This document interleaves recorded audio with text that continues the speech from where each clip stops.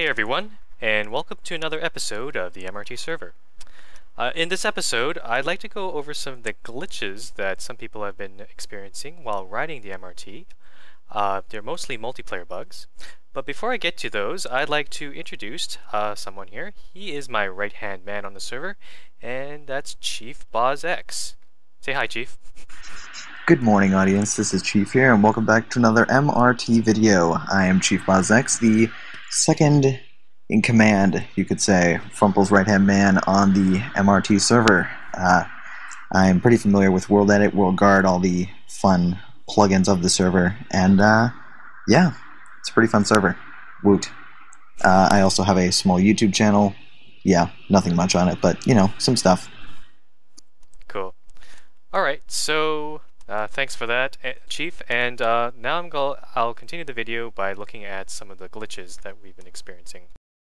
Alright, so one of the most common glitches that we've been seeing on the MRT is that when players depart from a station, they sometimes get diverted into the station's dispenser. To help demonstrate this, I've got Minecraft Yoshi 26, you can see him at the top left of your screen. He's going to depart.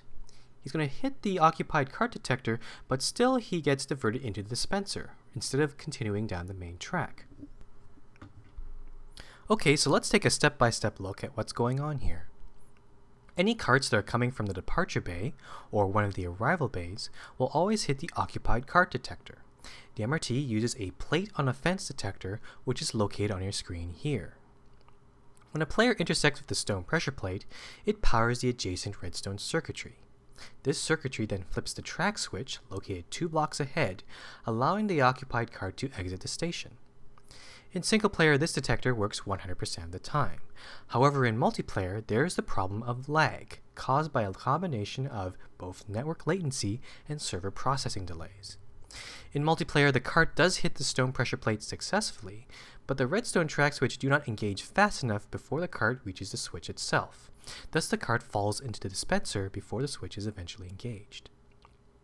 Now, there are several solutions to this problem that have been proposed, such as lengthening the distance between the plate and the switch, or adding even more plate on a fence detectors. Unfortunately, so far, they haven't been very successful when tested out. The best solution we're looking at right now is to simply wait for the Minecraft 1.3 update, which hopefully will bring some performance improvements to multiplayer servers. Also, the new tripwires in 1.3 may provide a new detector that could be more reliable than the existing plate on a fence. Now, unfortunately for all the people on the server right now, you'll have to live with the problem until the server updates to 1.3, which might not be until a few weeks from now. Until then, if you do get stuck in a dispenser, please calmly exit your cart and find the emergency ladder that goes upstairs.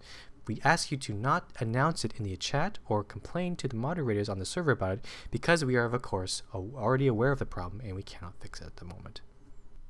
Alright, so the second glitch I'll be going over in this video concerns the horizontal minecart dispenser itself. I'll head on down to dispenser level to give you guys a better look, but the problem is that some of the rails in the dispenser are disappearing on their own. You'll notice that the dispenser looks okay in this section, but up ahead there's a cart jam all in this one slot here. And that's because the rail that heads up onto the left side is simply gone. It's not caused by any griefing. You'll also notice that in the next couple of slots, they have similar sort of damage. Their rails are also missing.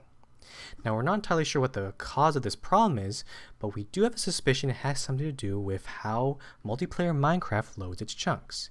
You'll notice that on the screen there's a line that delineates the chunk boundaries for this section of the station. And considering we always see this problem along several slots like this, this is our main suspicion right now. Now, us mods and admins have been fixing this problem periodically by simply breaking all the carts in that jam there and then replacing all of the missing powered rails. Again, this is another problem that we're waiting for the Minecraft 1.3 update to fix, because considering that this dispenser works just fine in single player, and for some reason multiplayer is just weird. Alright, so that concludes this video. I made this video just to provide you guys with an honest explanation of how the MRT works in an actual multiplayer environment. This is my first time administrating a Minecraft server, as well as the first time I deployed the MRT on such a large scale.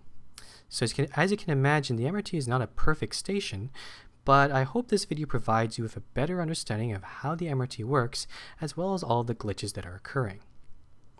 Now, I really hope that the Minecraft 1.3 update will fix all the problems in the MRT. But until then, why don't you come down and join the server and apply to be a member. We have a lot of building projects that are going on right now, and a lot of stations that still don't have any development around them, so they could use some buildings around there as well. Anyway, that's all for today. I'll see you next time, and thanks for watching.